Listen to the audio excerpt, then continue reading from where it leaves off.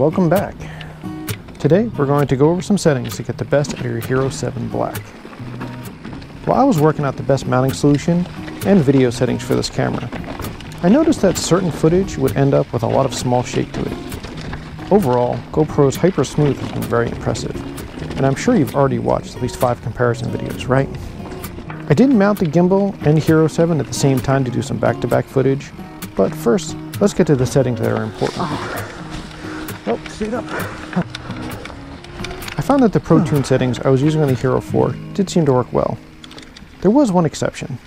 Hypersmooth didn't seem to work so well in low light. I had been locking the ISO settings to 100 min and 100 max. This produced a nice image, but I was seeing a lot of small shake in my footage on even pretty flat terrain. I went in and upped the setting to 100 and 400 and didn't see a big improvement. By chance, I tried changing the EV comp to -1, which was a setting I was using previously, and for some reason it started working better. I only have a few rides in this setup, but I have ridden in what seems like good lighting, and I found the camera wasn't happy. I went as far as letting the ISO expand to 6400, and when it was slightly dark, the image was so grainy or noisy that it was unusable. When looking into the issue of low light and Hypersmooth, I found that Abe Kozlevitz had covered it perfectly in his Hero 7 blog. For those of you who don't know Abe, he works at GoPro and always releases excellent blog and video coverage of settings and tips. He's also a pretty decent mountain biker. I will leave a link to his blog for the full details. He describes that the reason for this issue is when the camera is forced to use a longer shutter speed, there's blurring between a few of the frames, which ends up showing up as a small shake when played back after the stabilization has been applied. He recommends turning off Hypersmooth and using a gimbal if you need smooth low-light footage, which is a bit of a concern, because as bikers, we tend to be in varied light conditions pretty often. Using the EV comp settings will let the camera balance the shutter speed and ISO settings without being locked in. Moving this to the negative side tells the camera you want a darker image, which means it will choose a faster shutter speed and a lower ISO value.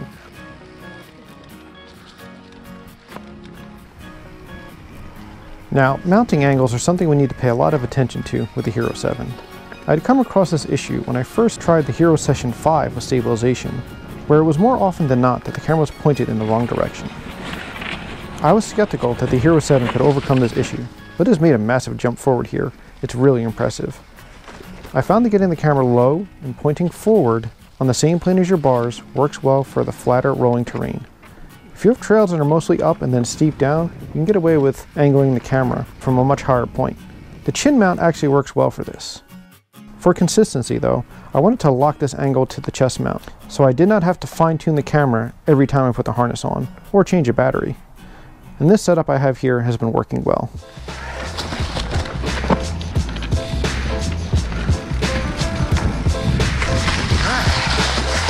Two for two.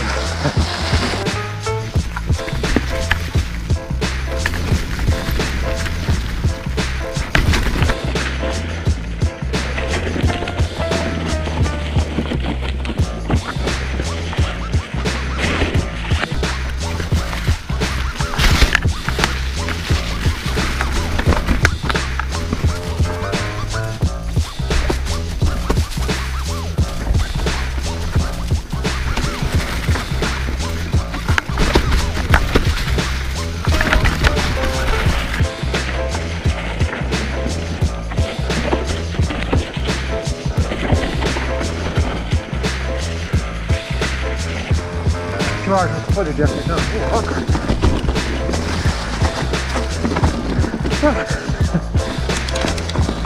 Here's the gears. I wasn't prepared for that. Never tried that rock garden. I came up one of these by surprise before.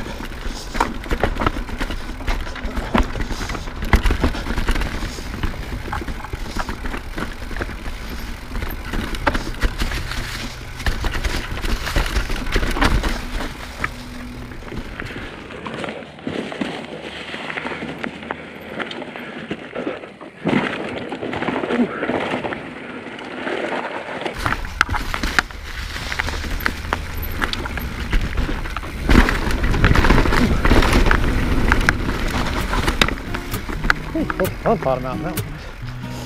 The Hero 7 is definitely the best camera GoPro has made to date, but I wanted to make sure you know its shortcomings before you decide to make this the one camera that rules them all. It's worth noting that 360 cameras are also suffering from the same limitations. And once you understand what's going on, it kind of makes sense. So for me, I'll be keeping the gimbal around for a little bit longer, until I sort out all the little details to make the Hero 7 work. So this was just the beginning. There's still a lot of features left to test, like the cool hyperlapse feature that's built into this Hero 7 now. And please, let me know in the comments below, what settings have you guys found that worked? Thanks again for watching. Remember to subscribe to see the next updates.